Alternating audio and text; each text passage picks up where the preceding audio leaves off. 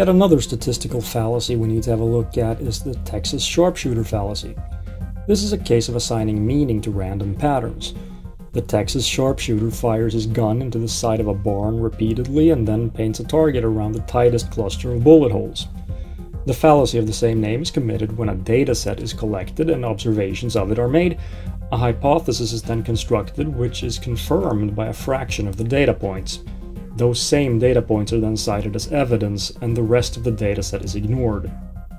This is obviously cherry-picking, but it's actually worse than that, because at least when we cherry-pick, we're not creating the hypothesis to fit the cherry-picked data.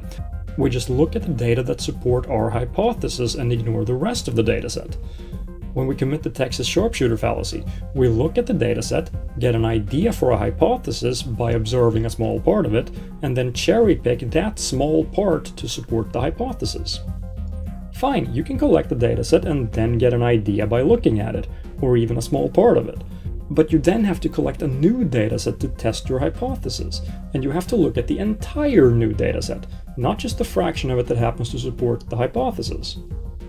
The Bible and the Quran are apparently full of passages that, when interpreted in the light of modern scientific discoveries, predicted those discoveries. Interesting then that no one said that the universe is expanding until after this was discovered by science. I mean, if it was there in Isaiah 40:22 in about 600 BCE, why did it take another 2,500 years before anyone noticed? It's because our sharpshooting Texan only worked out which grouping to paint the target around after all that time had passed.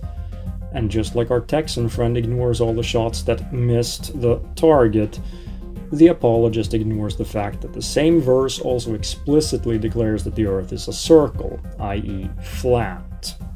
To support the idea that prayer works, Winston Wu writes, quote, "I have found that God doesn't just answer prayer through coincidences," unquote. And later on, quote, "Often a prayer is answered with the help of other people who themselves don't know why they're doing what they're doing," unquote. This means that he would interpret getting whatever is prayed for through means clearly identifiable as not divine intervention as evidence of divine intervention. He's counting a miss as a hit by hypothesizing that that's how God did it.